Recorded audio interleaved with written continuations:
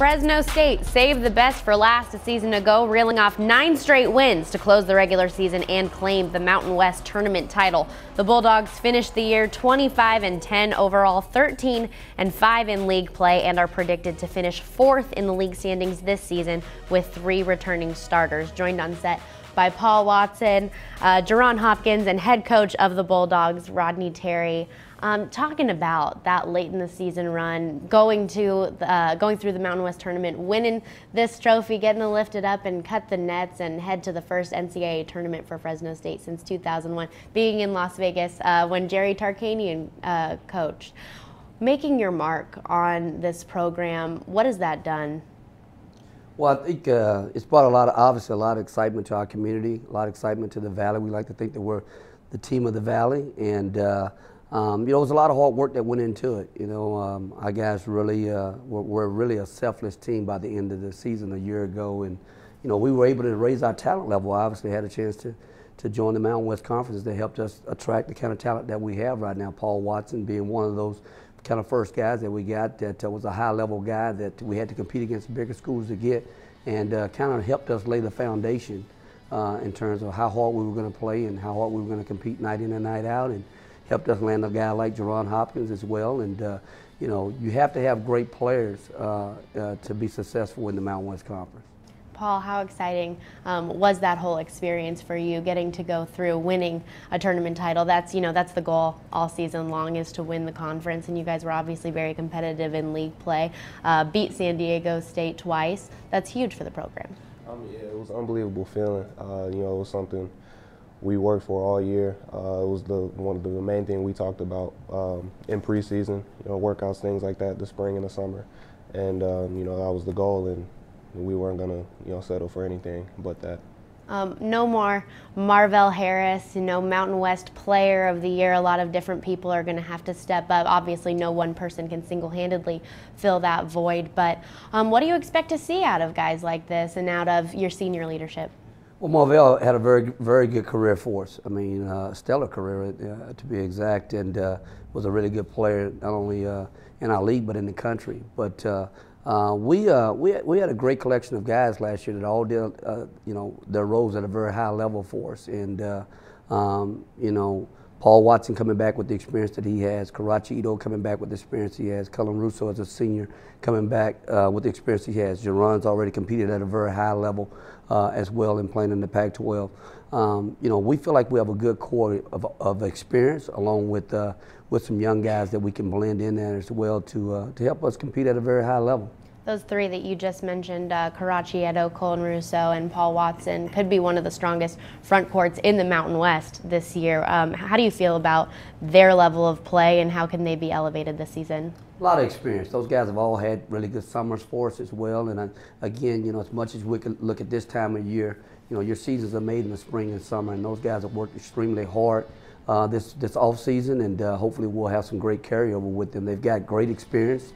They've had a chance to be in big games and play significant minutes for us over the course of their careers, and we really expect to see it from their leadership and really helping guys that haven't been in that position as well. Jaron, coming from Colorado, Pac-12 school, having to sit out this past year due to NCAA transfer rules, how excited are you just to get out on the court with this team? Oh, I'm very excited. I think this team is very unique. We have a lot of versatility, a lot of length, a lot of senior leadership, and if we match those together, we can be able to have a good season and do some of the things that we want to do. You're a very versatile guy, bring a lot to that backcourt. What are a few things that you're looking forward to being able to do, and what areas do you feel that you've made strides in this offseason? Just playing the point guard, being able to be the leader on the court, being the coach on the court, doing everything that coach asks me to do. I've made a lot of strides in my ball handling and weight room, shooting, everything that you can name of. Everybody always says, doing what coach asked me to do. What about his message resonates with you? Well, coach is a hard-nosed guy. He expects a lot out of us, especially out of his point guard, because he's got to be the floor general on the court. So with that being said, just being able to be out there and, put guys where they need to be and kind of deal with adversity and do some of those things is pretty good. You got some Australian flair this year. Somebody that was pretty highly touted recruit was William McDowell White. He and his brother Daryl. What kind of player is he, and what can we expect to see of him?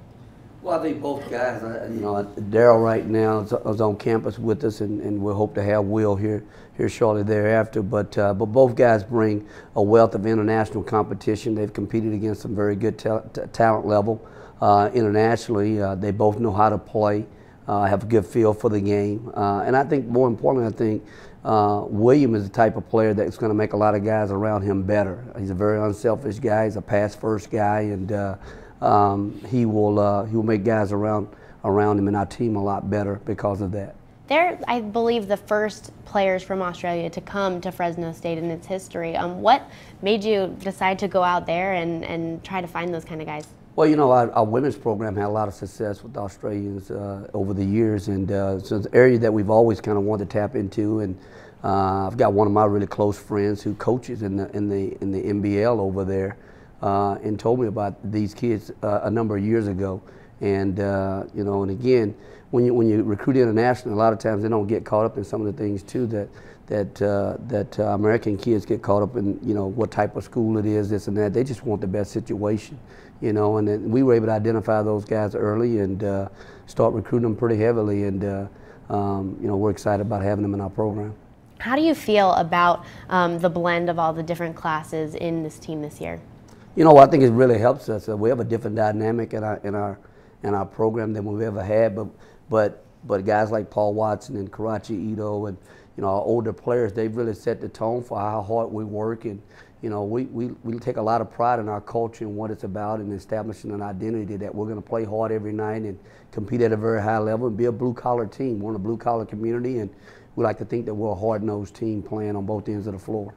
Defensively, what kind of strides do you feel that this group is looking to make this year? I think we could take our defense to a whole new level. Like he said, we're very athletic this year, very long team. Very versatile guys, can play in many different spots, so I think that'll only elevate our defense.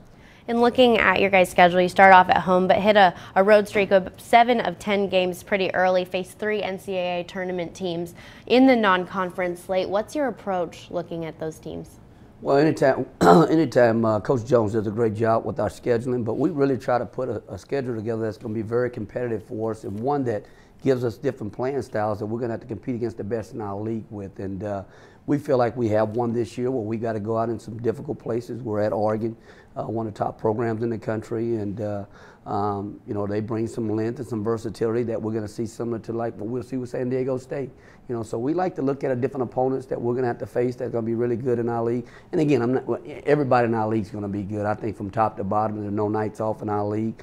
But we put together a non-conference schedule that helps us prepare to try to be successful in our conference slate. And in seeing that you play some NCAA tournament teams, you guys yourselves are one now, which is so big. And what was that experience like for you to be in the Pepsi Center and to be a part of that entire environment?